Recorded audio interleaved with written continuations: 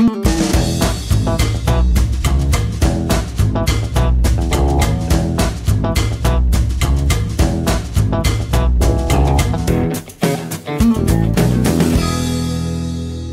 there, this is Captain Frank calling from Captain Frank's Fishing Charters. Just want to see if we can get you into muskie fishing. How to do it, what to do, what equipment you need. Yeah.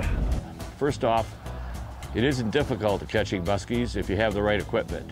Right lures, place them in the right place, and fish where the fish are at. And since they're top of the food chain, they have no predators, so you're going to find them eating anything and everything that you can put in water. That means your lures have to look somewhat like what they're used to eating. Muskies can run as high as 67 pounds. That's the current world's record. And there is considered to be about 160,000 muskies in Lake St. Clair. It's the biggest fishery in the world for muskie fishing. And of course, we do catch and release, so we're not killing them off. If we get a trophy, we measure it, just take pictures and release them. I got him. Big boy. Oh yeah, nice catch, Dave. Wow. Nice catch. All right. This is, he's kicking. I think that's another half hour. Oh yeah, baby.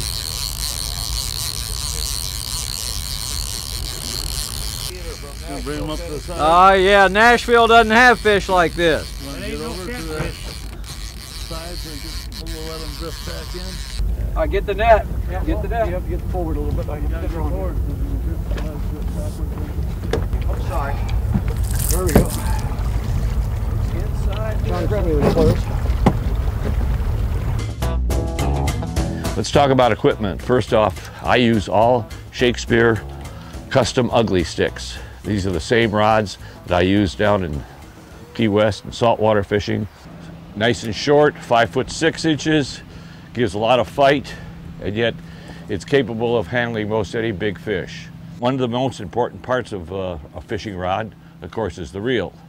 We use a Shakespeare Tidewater with a line counter on it. The purpose of the line counter is that I can instruct my anglers how far to let the baits out before we snap them into the planer boards. And I use all Cortland sonic braid, which is non-abrasive. This is 80-pound test. Because of its thinness, we can load 300 yards on this reel, giving us enough capacity to fight most any muskie today that comes out of this lake.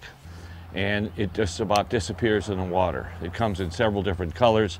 I prefer the light blue. It's easy for us to see it when we're working with lines, and you're going to find out that you're going to be able to troll, if you're very careful, at least 2 lines per angler. So if you have 4 anglers, you'll be trolling 8 lines.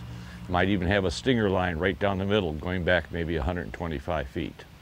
So what we do is we load the Cortland sonic braid. We attach it to a swivel, and this is the same place that we attach our leader. Also, we add weight here, anywhere from 1 ounce, 2 ounce, 3 ounce, 4 ounce, depending on how deep we want our lure to run. The other option you can do is when you have your leader, I usually like to anywhere between 6 and 9 feet leader. I use my little snippet here, and I can tie the leader directly to the lure or to a swivel snap. Some anglers feel the swivel snap deters from the action of the lure, so we can tie it directly to the lure itself.